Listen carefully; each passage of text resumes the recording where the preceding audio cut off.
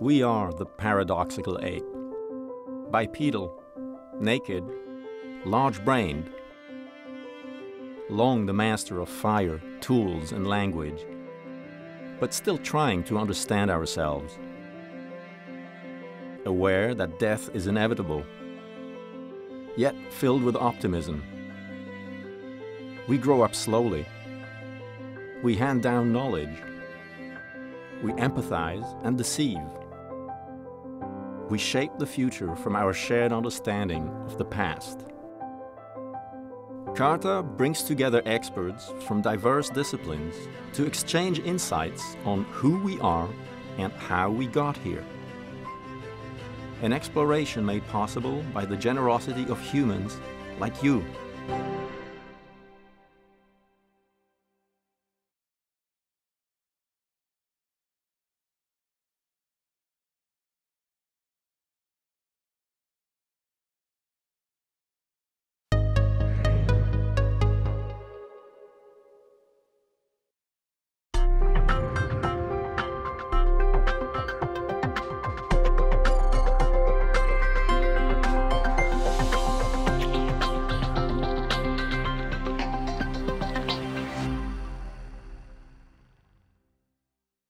Ancient DNA analyses began almost 40 years ago with the technological advances associated with PCR and were immediately applied to questions about human population history.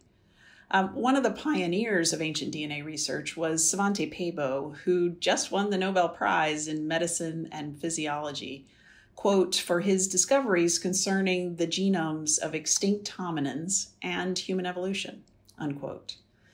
In 1997, Svante Pääbo led the first ancient DNA study of a Neanderthal to try to assess the relationship between Neanderthals and modern humans. And in this study, which I was part of, we used ancient DNA methods to retrieve a portion of mitochondrial DNA.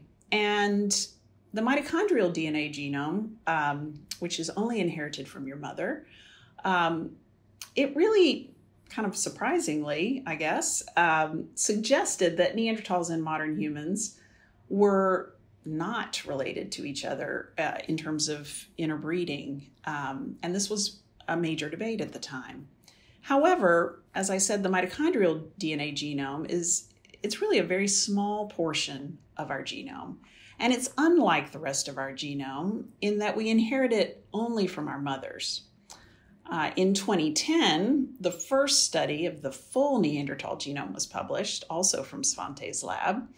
And this, along with subsequent genome sequences from additional Neanderthals, as well as another archaic human known as a Denisovan, showed us that there was, in fact, interbreeding among archaic and modern humans.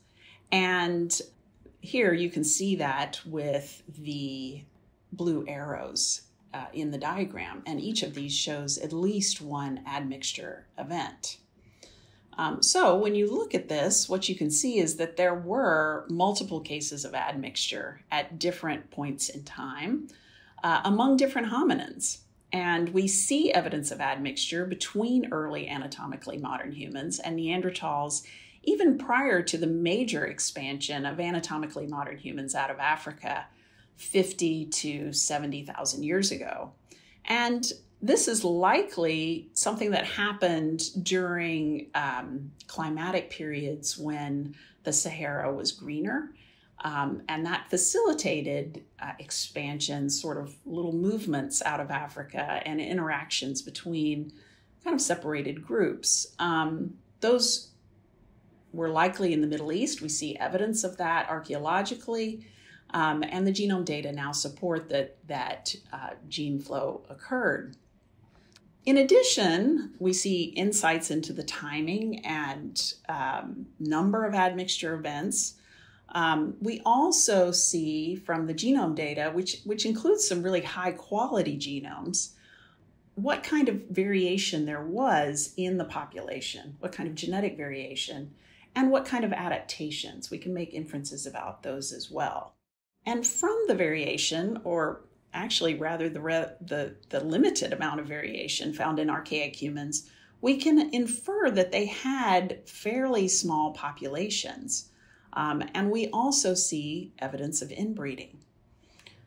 We can also compare the genomes of modern humans today to see how much DNA we inherited from archaic humans. And what we see is that non-Africans have about 1 to 5% archaic human ancestry, that is, from Neanderthals or Denisovans. And the distribution of this ancestry is not even. So it's not even geographically when we look at populations from different places. For example, people in Southeast Asia, island Southeast Asia in particular, and Australia and the Philippines have more Denisovan ancestry. It's also not even across our genome, and I'll talk a little bit more about that in a minute. Some of the archaic alleles that we have in modern humans appear to be adaptive, and examples have included alleles related to immunity, skin pigmentation, and high altitude adaptation. Now, evolution, which is the change in allele frequencies from generation to generation, hasn't stopped. Ancient DNA analyses have also shown us that the forces of evolution, including selection, gene flow or migration, and genetic drift, have been important during the Holocene as well, particularly related to the major shift in subsistence from hunting and gathering to agriculture.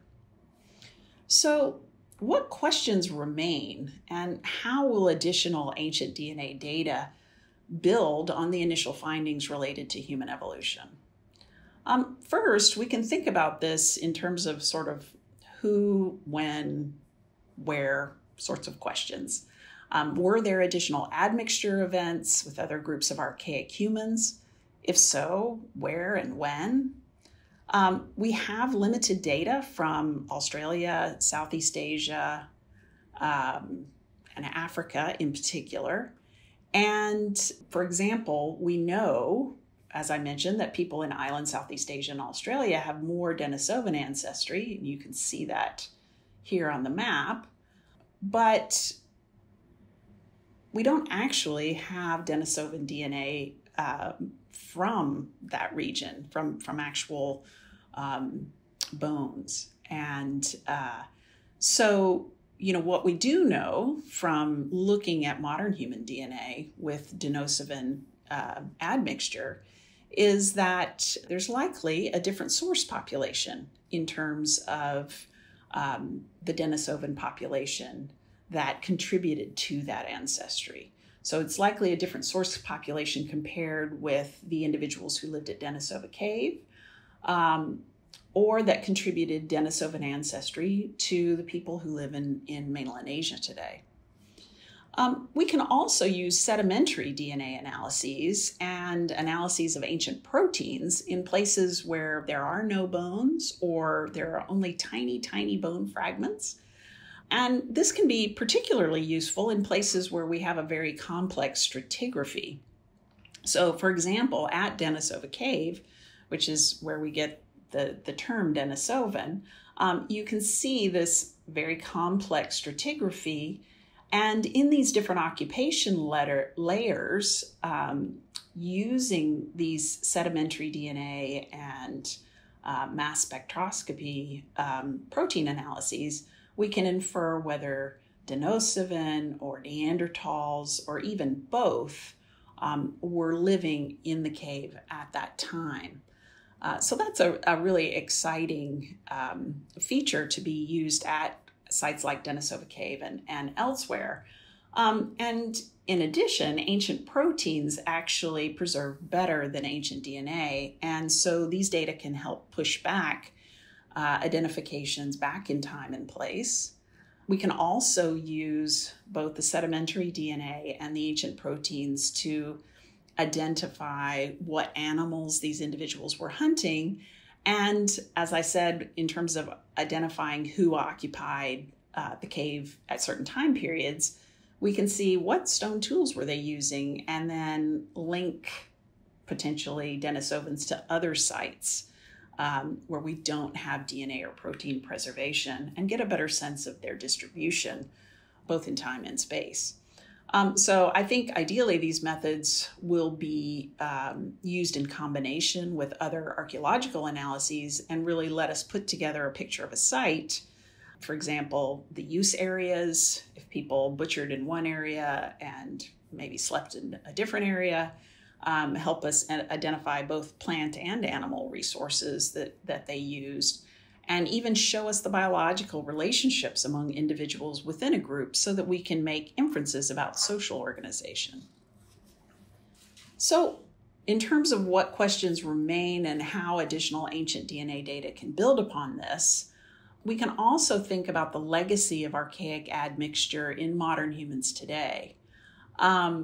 So, a number of really fascinating questions remain, one of which is, why do we have so little Neanderthal and Denisovan ancestry today? Now, part of the reason is that anatomically modern humans, in a sense, swamped out the smaller populations of archaic humans over time.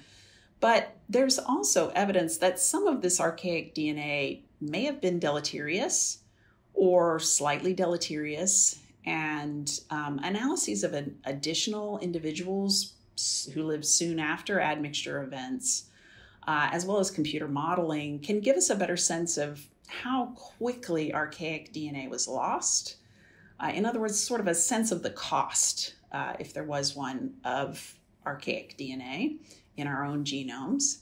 And we can look at the so-called ancient DNA or archaic DNA deserts in our genomes. So this map here shows a distribution of Neanderthal ancestry. And this is taken from hundreds of genomes of Europeans and East Asians.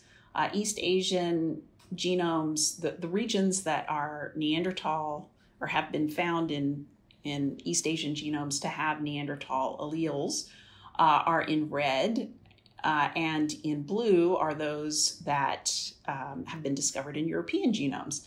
And one of the things we see is several places where in neither group is there any Neanderthal ancestry, so these white areas. And so these are so-called archaic or Neanderthal deserts in terms of the DNA in our genome. And so we might ask, why? Is that by chance? Or is there something there that is important for being a modern human? And if so, what is it? What does it do? And how does it contribute to our phenotypes today? So functional analyses may help us figure out what these differences are between modern human and archaic human gene variants in these regions. We can also think, what have we gained in terms of alleles from archaic humans? What is the adaptive legacy?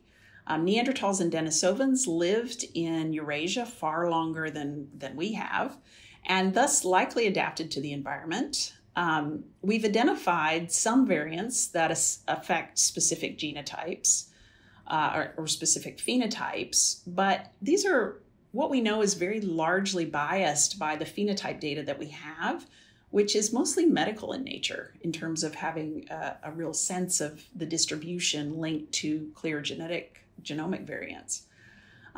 We also have a poor sense of more complex phenotypes, which are really most of the phenotypes we tend to think about.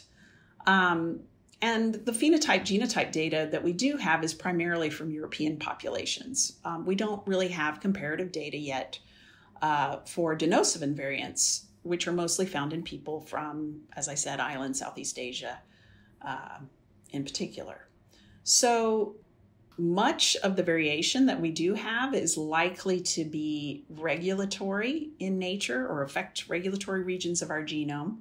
And there are ways to infer gene regulation, specifically because methylation changes, or we can infer methylation patterns, which help turn genes on and off, based on damage patterns that we see in the ancient DNA. And so this was done in a study by Gaukeman et al.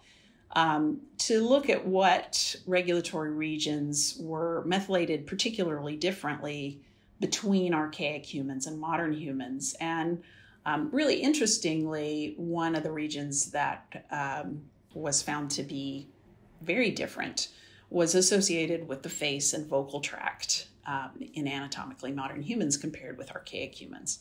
And so this is an area where further work to tease out these signatures and what they mean will be very interesting. So I think we can look forward to many exciting insights into anthropogeny from ancient DNA research. And while I have focused on the questions related to archaic humans, there's also many interesting projects using ancient DNA to understand human population history in the Holocene, as well as the process of domestication and the evolution of human pathogens. And so I think we will have a lot of really fascinating findings in the future.